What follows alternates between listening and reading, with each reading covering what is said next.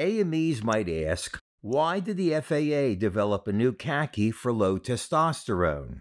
Certain medications for low testosterone or hypogonadism are now acceptable for issuance under CACI.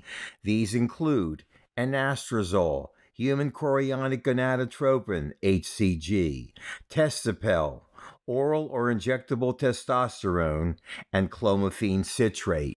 So how does an AME determine if the pilot's low T condition qualifies? A current clinical progress note from a treating physician is required. If the condition is stable with no concerning side effects, phlebotomy is not required. There is no history of cardiovascular disease, thromboembolic events, or prostate cancer.